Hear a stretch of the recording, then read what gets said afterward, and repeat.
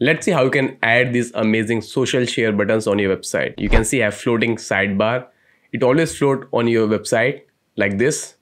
And you have Facebook, Twitter, email, Pinterest, WhatsApp, WeChat, Messenger.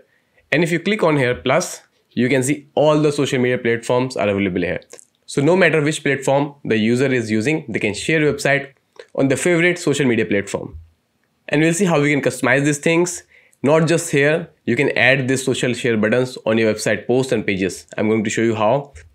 So this is my About Us page. If I scroll the page, I have all these sharing options on my website pages, even on posts also. And if we go back, you can see if somebody click on Facebook icon like this, and Facebook window will open with your website image and some text, and they can share on Facebook. If somebody click on Twitter, they can tweet your website on Twitter. The same way they can share your website, post pages or in homepage on any social media platform.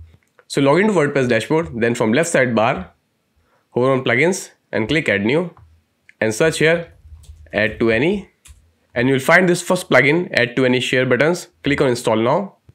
Once installed, click activate. Now you can find this plugin in left side bar, settings and add to any. Click on add to any.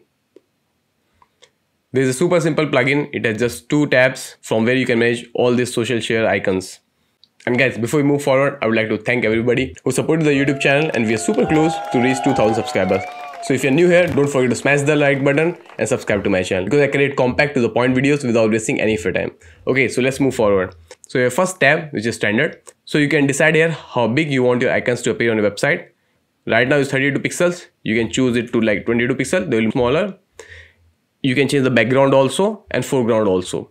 And then you have share buttons. You can see now I have few buttons here. If I go back here, I click on add or remove services. If I want, I can remove WhatsApp, Pinterest, email, and I have just 4 icons here. So you can save from here and only those icons will display, because not everybody need all those icons to display on their website. So once you decided which icons you need, you can scroll the page, and then you have universal button, which is plus icon. If user will click on plus icon, all the social media platform will appear. And if you choose none here, all the icons which you selected from here, they will display only. And now this is important. This is a placement. This is a placement where you want to display these social share icons.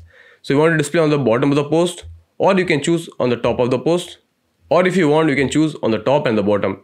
You should not miss any opportunity to let users share your website pages. And then you can decide if you want to display on the top of excerpts.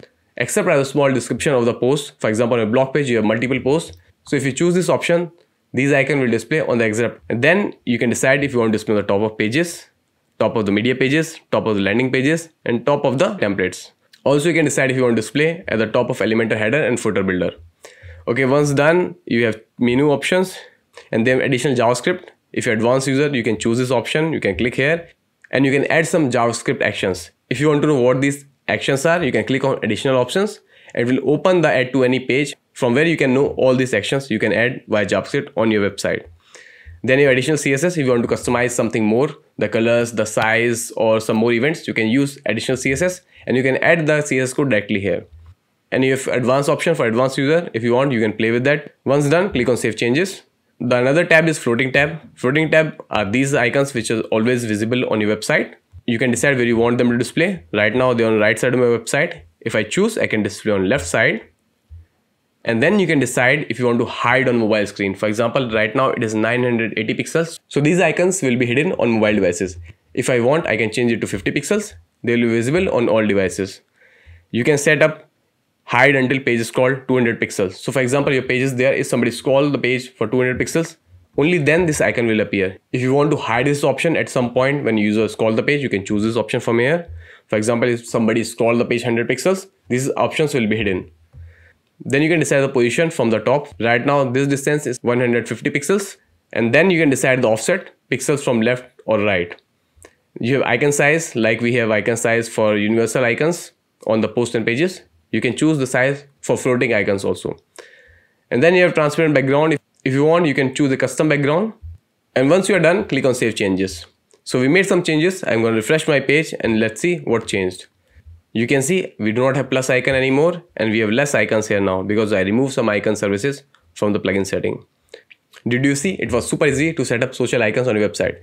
And if you're wondering about this WhatsApp icon, You can click here and user can directly send WhatsApp message from your website to you. If you want to know more about this, I create another video.